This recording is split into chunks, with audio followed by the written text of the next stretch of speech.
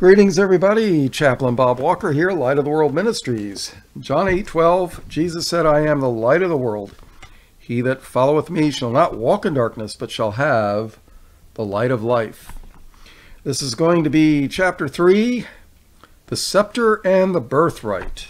And I'm reading the book Judah's Sceptre and Joseph's Birthright by J.H. Allen.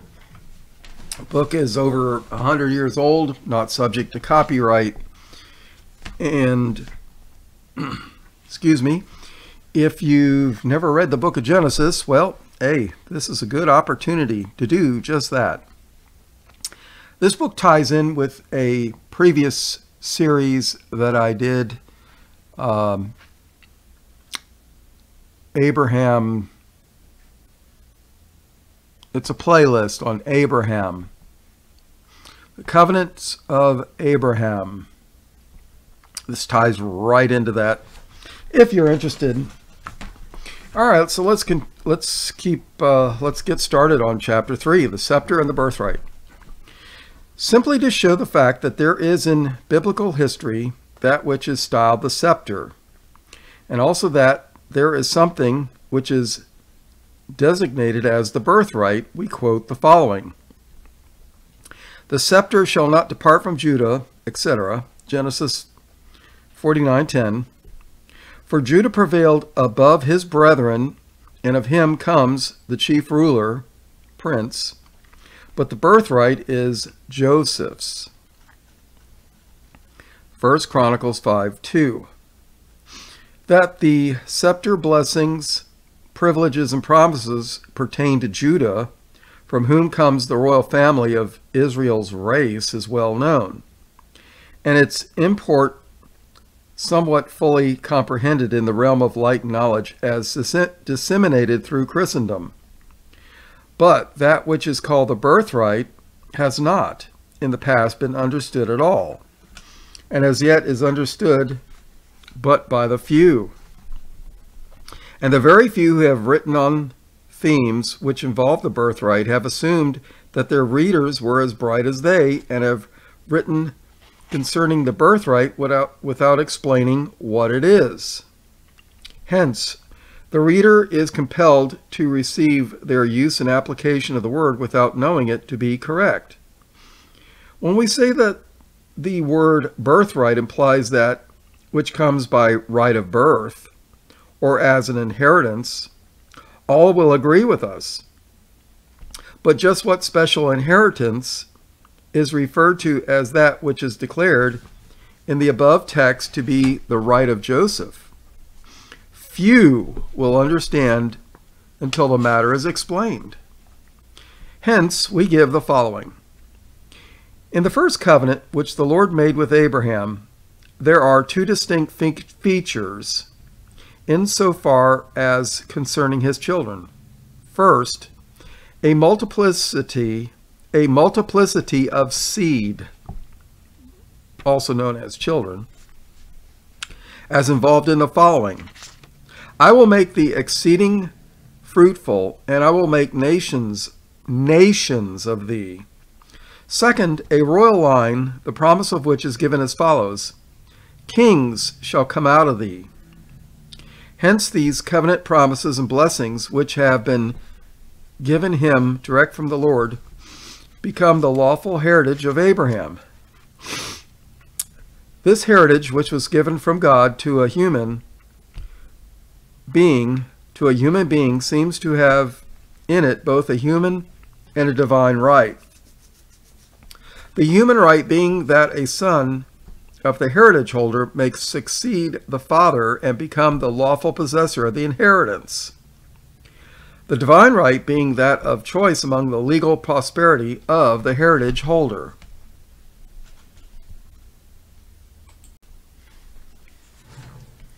After this heritage was given, Isaac was the first heir in the line of succession, and he was also the one whom the Lord had chosen as the inheritor of that which had been given to his father. Not only Isaac, but of 6 other lawful sons, who were the children of Keturah, his second wife. Notwithstanding this fact, the divine record declares that he gave all his possessions to Isaac, the son of Sarah. And that's recorded in Genesis 25:5. Abraham gave all that he had unto Isaac. Isaac became the heir because he was the firstborn among the lawful sons of Abraham. Hence, these possessions came to him at the right of the firstborn, or by right of birth, i.e., as a birthright. And if Isaac was heir to all that Abraham had, then aside from all else which may have come into his possession, he was most certainly heir of that God-given heritage, the covenants of promise, which contain these two distinct features: a multitude of people and a royal line. Esau, the son of Isaac, the brother of Jacob, having been born first, for he was the elder of twins, was next in the line of succession, and being the elder or firstborn, came into possession of the birthright. Thus, he had a birthright at his disposal, but instead of keeping it and allowing it to become the property of his firstborn son, he undervalued it. Bob's note here, he didn't just undervalue it. The Bible declares that he despised or hated his birthright. The gift of God, Esau despised. He hated it greatly. And I cover that in the Why God Hated Esau study. Let's see. Thus he had a birthright at his disposal, but instead of keeping it and allowing it in turn to become the property of his firstborn son, he undervalued it and sold it to his brother Jacob, who, being the younger, could not have acquired it by the right of birth. The right of Esau to sell his birthright has never been questioned. His wisdom in selling it may well be questioned. The fact that Jacob, who became anxious to obtain that birthright, felt that he must not only make the purchase from Esau its lawful owner, but also knew that he must deceive their father in order that he might secure it from him. The accompanying blessing is proof that the birthright was the lawful inheritance of Esau. Bob's note here. His mother, if you read the book of Genesis, it was their mother that wanted Jacob to have the birthright and not Esau. Esau had thrown away his heritage with the Hittite, Canaanite women. So, and everybody blames Jacob, but hey, it was his mother. And you can read about that in the book of Genesis if you're interested. So let's continue reading. Moreover, when Jacob went in unto Isaac in the disguise, when he and his mother, which he and his mother had devised, he went with a lie on his lips and said to his father, I am Esau, thy firstborn. But Isaac was distrustful. The hands felt all right, but the voice aroused suspicion. So the blind father asked, Art thou my very son Esau? Again, Jacob answered in the affirmative. What was he after? That which belonged to the firstborn. What did he get? That which belonged to the firstborn. He had not only bought it from the firstborn himself, but also had deluded the father into bestowing upon him the blessing which made the purchase secure from the human side. For when Isaac found that Jacob had secured the blessing from him by subtlety, he could not revoke it. The word blessing seems to be the word which attaches itself to the receiver and inheritor to even these covenant promises, which pertain wholly to earthly things. For God had said to Abraham, In blessing I will bless thee, and in multiplying I will multiply thee. It is also recorded that God blessed Isaac, saying, I will bless thee, and I will make thy seed to multiply as the stars. Esau's sad cry was exceedingly bitter over his disappointment when he found that Jacob had supplanted him, but Isaac was compelled to say to him, I have blessed him, Jacob, and he shall be blessed. So it is recorded.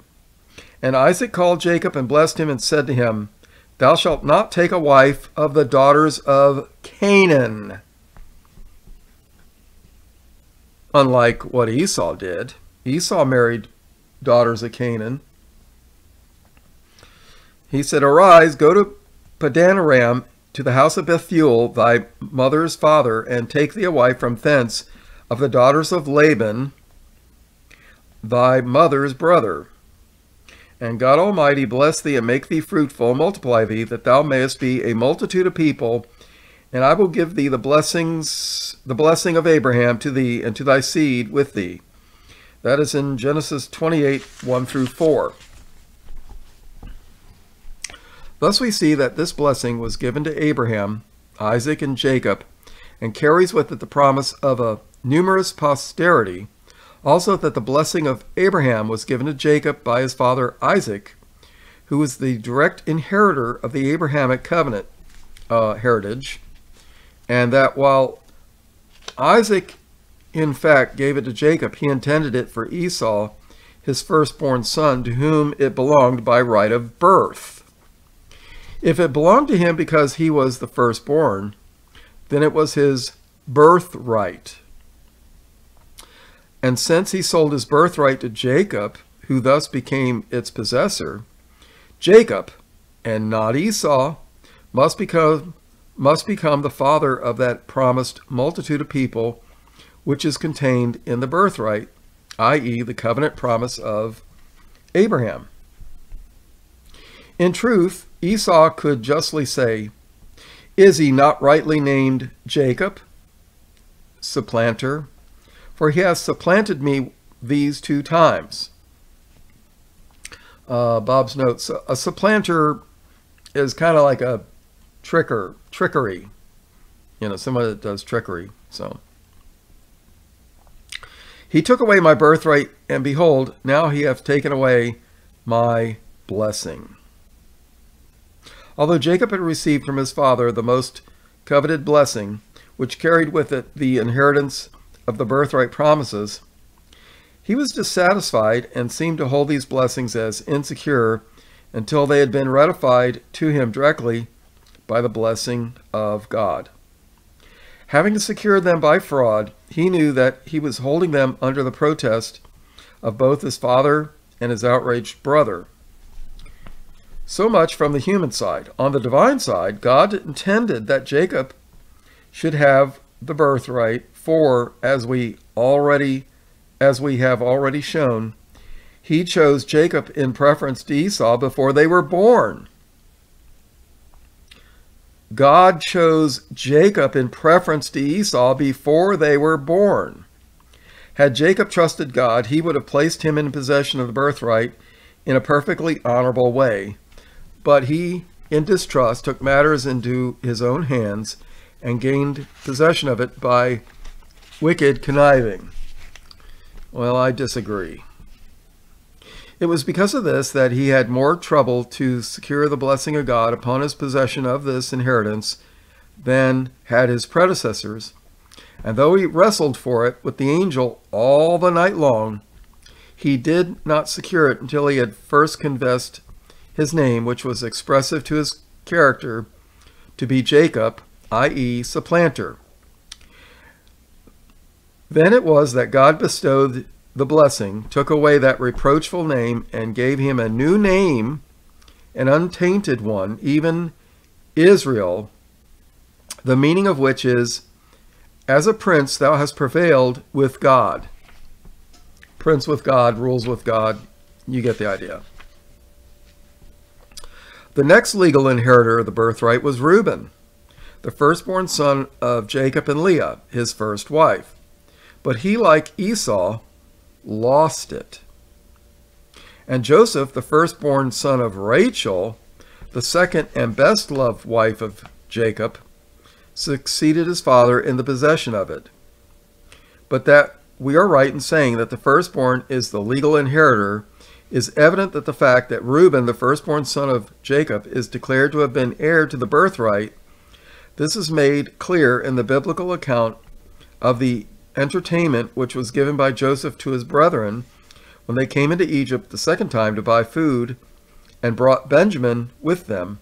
For when the feast was ready, and Joseph, who had not yet revealed to them the fact that he was their brother, gave the word, set on bread. It is said of the servants, who it seems had previously been instructed that they sat before him the firstborn according to his birthright, and the youngest according to his youth, and the men marveled one at another. Genesis 43:33. He doesn't make this real clear, so let me explain this real quick. When Joseph was sold into Egypt and became the second or third ruler of Egypt, he had his brethren come and he set them down at a table, and he placed them, their plates and their settings, their seating, in order of their birth, from the oldest to the youngest at the table. I mean, they must have thought, what's going on here? You know? So that's why they were marveling. I mean, here it is, you got 11 kids. I mean, what's the chances of getting 11 kids birth order settings at the table correct? You know, they must have they must have had a, you know, like, wow, dude, what's going on here? All right, let's continue reading. The fact that Reuben was the firstborn and possessor of the birthright, and the cause of his losing it, are set forth in connection with the declaration that the birthright had been given to Joseph as follows. Now the sons of Reuben, for he was the firstborn, but forasmuch as he defiled his father's bed, his birthright was given to the sons of Joseph, the son of Israel, and the genealogy of Joseph's sons is not to be reckoned after the birthright.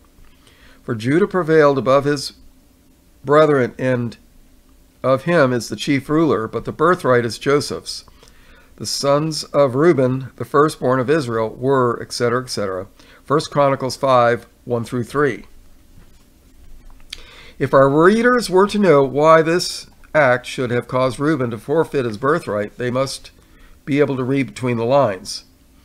We are only at liberty to say that after that act, if either Reuben or his probable firstborn had come into possession of the Israelites' birthright, the Lord could not have declared as he did concerning Israel, I planted thee a noble vine, wholly a right seed. Bob's note here. By the way, if you don't know it, Reuben did one of his father's concubines, which was kind of like a second or third, fourth wife. So, you know, the father should have been looking around that his son was very, very interested in the females and should have found him a wife. So instead he went into one of his father's wives, concubines, whatever you want to call it. And I'm not sure he forced her. I'm not so sure. You know, maybe she found the young kid attractive. I don't know.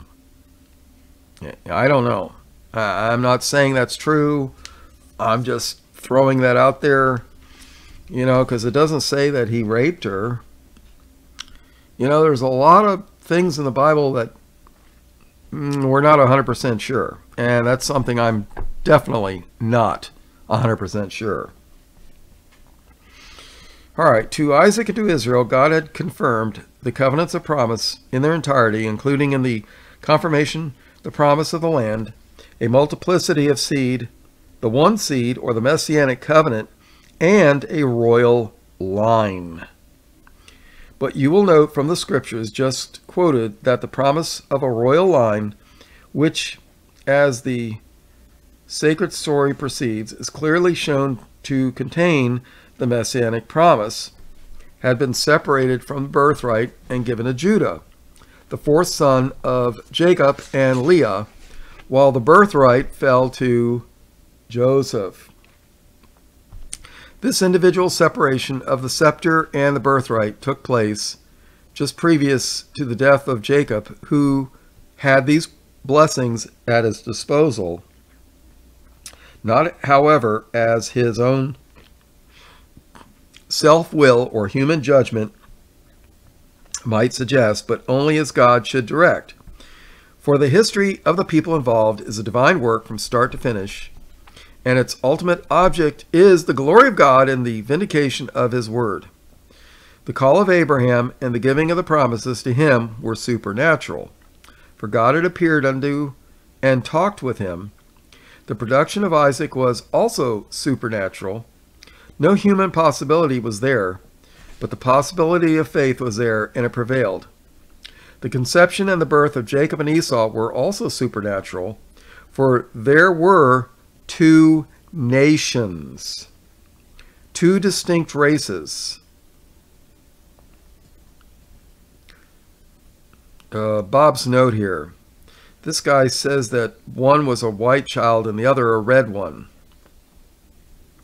Well, I don't know about you, but I've seen children born who were Caucasian who were red.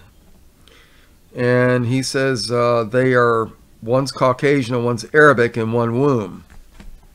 The word Arab means mixed, like mongrel. And Esau married two Hittite Canaanite women, and he also married one of Ishmael's daughters. Ishmael was from an Egyptian woman. So he had at least 3 wives. So I don't know if this is, I don't believe that. These kids were twins. I think Esau was just as genetically pure as Jacob, but he threw away his birthright. He threw away his genetics by marrying into the Canaanite Hittite line. He threw it away. And what can I tell you? So I guess technically his children were Arabs. Bob's note here again. Hey, listen, I think a lot of the Arabs, especially the Saudis, I bet you they are from Ishmael and Esau, the merging of the two lines, because Esau married one of Ishmael's daughters. So I suspect they are, and they probably intermarried with the Canaanites. I don't know. So that's the end of Bob's note here.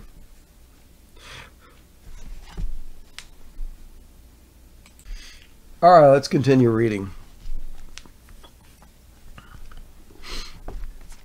The conception and the birth of Jacob and Esau were also supernatural, for there were 2 nations, 2 distinct races, a white child and a red one, Caucasian and Arabic, in one womb, and the manner of their birth was so supernaturally manipulated that, as they struggled in the womb, Jacob held Esau's heel, and thus they were born, the very manner of which, as we hope to show, in one of the most striking types in all the Word of God, and yet none of these events are any more supernatural, nor attended with any greater manifest power of God, nor is his will any more clearly manifest in them, than is the transfer of the scepter and the birthright by dying Jacob to Judah and to Joseph. At the time of Jacob's death, all Israel was in Egypt, living in the land of Goshen. When it was reported to Joseph that his father was dying, he took with him his 2 sons and hastened to the bedside of the dying patriarch. But when Joseph and his sons were ushered into the presence of the dying man, it appears that supernatural strength from the one who had given him the name of Israel was given him, for although dying, it is recorded that he strengthened himself and sat up in the bed. Then discovering that Joseph was not alone, he asked, "Who are these?" To which Joseph replied, saying, "These are my sons, to whom God hath given me in this place, i.e., Egypt." And by the way, Bob's note here, there was a group of people who conquered Egypt at the time. They were called the Hyksos, I think. That's how you pronounce it. Hysksos. Hyksos. Hysksos.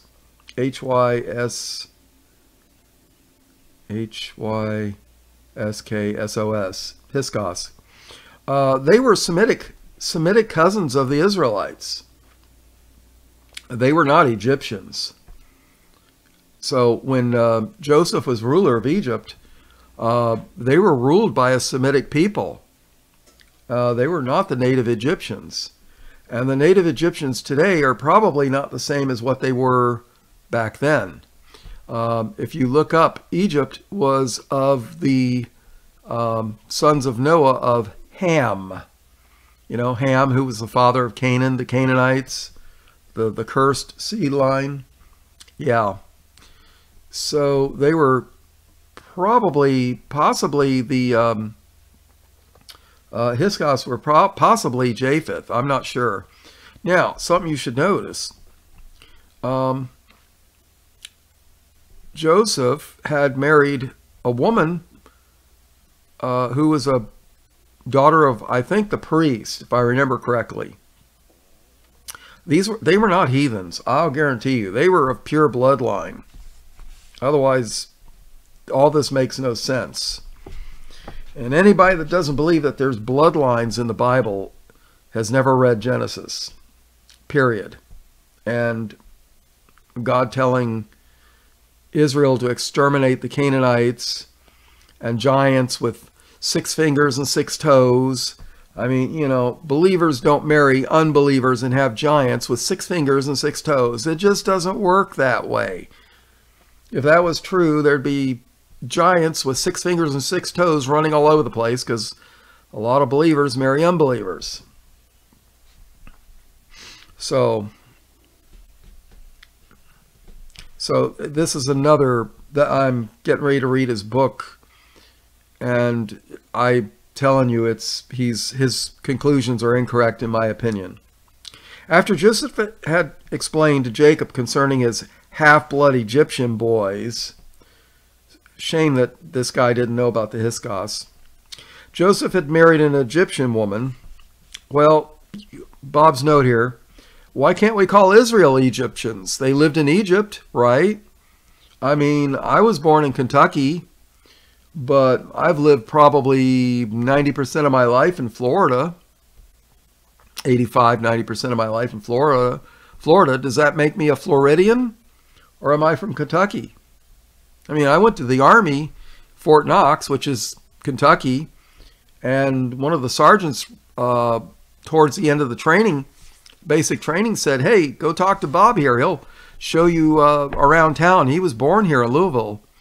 And I'm like, "Sergeant, not to be disrespectful or anything, but the only thing I know about Kentucky is Churchill Downs, you know, the Kentucky Derby and bourbon.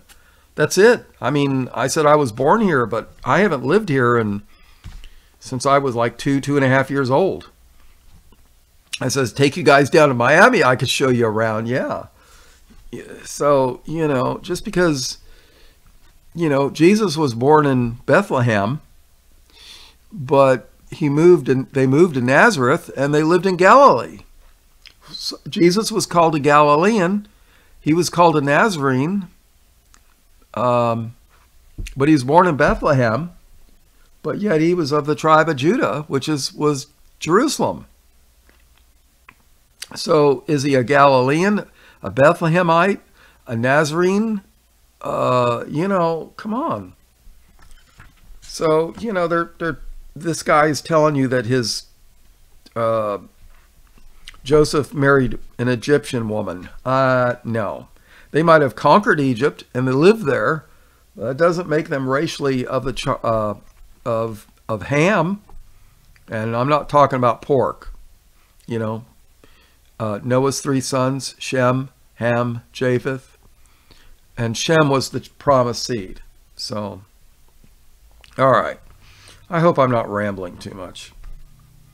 After Joseph had explained to Jacob concerning his half-blood Egyptian boys, Joseph had married an Egyptian woman. Then Jacob proceeded to adopt them as his own legal sons, at which time he said, "And now thy two sons, Ephraim and Manasseh, which were born unto thee in the land of Egypt before I came unto thee into Egypt, are mine. As Reuben and Simeon, they shall be mine." Genesis 48 and verse 5. But after the adoption was completed, he said to Joseph concerning the issue which should be gotten of him after them, "They shall be thine, but they shall be called after their brethren in their inheritance." So it is that the tribal names of all the posterity of Joseph are dealt with both from a historic and a prophetic standpoint as Ephraim and Manasseh. Do not forget that, for upon it depends much of interest in that which is to follow. In Bob's note here, Ephraim and Manasseh is going to be the subject of this book to a great deal, so keep that in mind.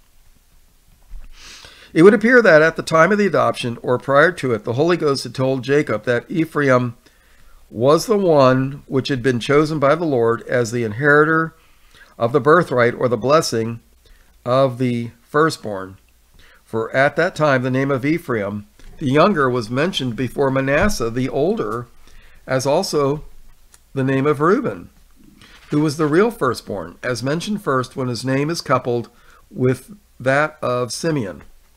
But the transfer of the birthright from his eldest to his younger son was not made known to Joseph until he had presented his sons before Israel for the promised blessing. Jacob had said, "I will bless them." So when Joseph brought them to him and bowed himself with his face to the earth, he held Ephraim in his right hand toward Israel's left, and Manasseh in his left hand to the right hand of Jacob. Joseph, in his human calculation, was managing so as to have Manasseh, his firstborn, get the promised blessing, which was in Jacob's right hand. His thought was, if I take Manasseh in my left hand, that will bring him to the right of my father, so that even if he's blind, when he stretches forth his hands to give the blessing, his right hand will rest on the head of my firstborn son. I hope that makes sense, everybody. You know, when you're facing somebody, your left is their right, and their right is your left. So he positioned the kids, the firstborn, on Jacob's right hand. But there's something a little unusual going to happen here. But no, look, as Jacob reaches out his hands to lay them in blessing upon those two heads, he, being under the inspiration of the Holy Ghost, is guiding his hands wittingly, i.e. knowingly, he crosses them. He crosses his hands and lets his right hand rest upon the head of Ephraim and the younger brother. They were in this position when he blessed Joseph and said, "God before whom my fathers Abraham and Isaac did walk, the God which fed me all my life long unto this day, the angel which redeemed me from all evil, bless the lads and let my name Israel be named on them in the name of my fathers Abraham and Isaac, and let them grow into multitudes in the midst of the earth." These were the collective blessings which those two received. Together they inherited the names of the racial fathers. Together they are to grow into a multitude of people. At this juncture, Joseph noticed that Jacob's right hand was not resting on Manasseh's head and wanted to remove it, but Jacob refused, saying, "Not so." "But," says the anxious Joseph, "you have your right hand on my younger son's head." To this Jacob replied, "I know it, my son. I know it." He says, "I know what I'm doing, dude. Give it a rest." Well, that's the Bob translation. How does Jacob know it? He is in a dying condition and blind. Ah, the spirit of prophecy is upon him. See what follows. Jacob does not remove his hands nor change their position, but with his left hand still on Manasseh's head and his right hand on Ephraim's head.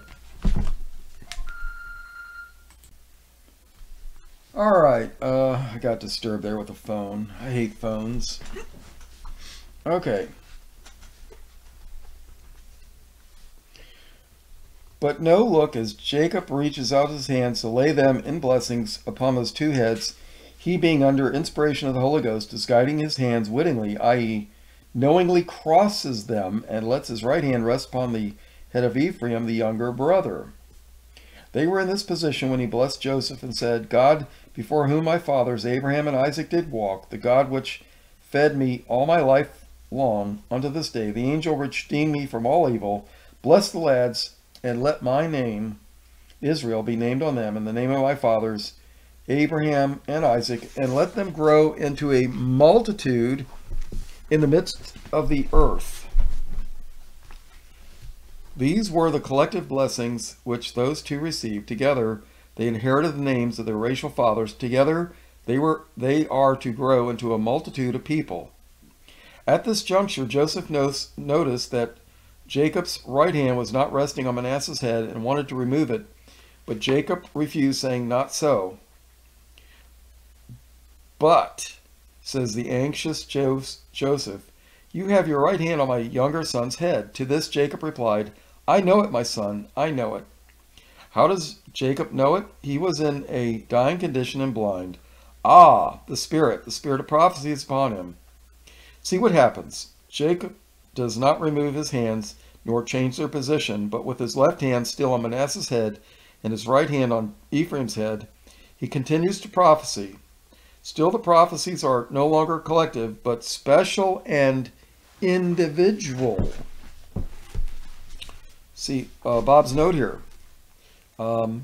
There's 12 tribes, and there's 12 prophecies concerning the 12 tribes. You know, people that try to tell you that the J and then the E's and then the W's fulfill all the promises, show forth their ignorance or they're liars. There's 12 tribes with 12 different blessings. You've got the royal line, you've got the birthright, you've got different blessings for 12 different tribes, and the you-know-whos do not fulfill all those. Matter of fact, they fulfill virtually none of them.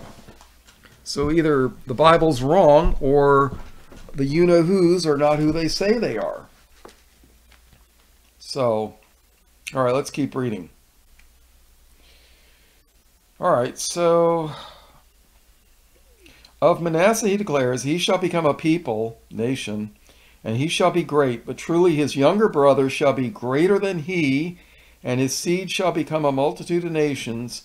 And he blessed them that day, saying, and thee shall Israel bless, saying, God shall make thee as Ephraim and as Manasseh. And he set Ephraim before Manasseh. Genesis 48, 19 and 20. So Ephraim was set before Manasseh, both nations and tribally, but they were to grow together until they became a multitude of people in the midst of the earth. Eventually, Manasseh was to become a separate nation, and as such was to be a great nation. Bob's note here. It looks to me, a lot of people say that Manasseh is the U.S. Wouldn't surprise me. But Ephraim was to become a multitude of nations, or as some translated it, a company of nations. A lot of people say Ephraim was the British Empire. In either case, this is a reiteration and confirmation of the promise made to Abraham. In his tribal relations also, Ephraim was placed before his elder brother because he was elevated to the inheritance, which was forfeited by Reuben, the firstborn of Israel. This is why God declares, I am a father to Israel, and Ephraim is my firstborn. and that is in Jeremiah 31 and verse 9. While the spirit of prophecy was still upon Jacob, he called all his sons together to tell them what their posterity should become in the last days. Among other prophetic utterances, of which we shall speak later, was the following concerning Judah and the scepter. The scepter shall not depart from Judah, nor a lawgiver from between his feet until Shiloh come, and unto him shall the gathering of the people be. Genesis 49:10. Whatsoever else the birthright may have contained, or if God ever did count these other blessings and promises as belonging to the birthright, one thing is certain, that is, when the birthright passed into the possession of Joseph and his sons, it was stripped bare of all else, save the oft-repeated promises which pertain to a multiplicity of seed for Abraham, Isaac, and Jacob. Hence, when it was recorded in the Chronicles that the birthright was Joseph's, it was understood that from the loins of Joseph's sons must come seed, posterity, people, yea, multitudes, nations, many nations, even races of people.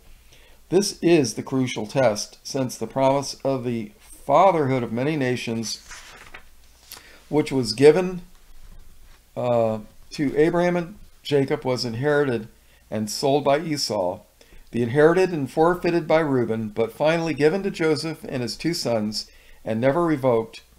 Then we say that the crucial test, not only for the faithfulness of God, but also for the integrity of his word, is that Joseph, through Ephraim and Manasseh, must of necessity become the father of those many nations which were promised to the fathers of Israel.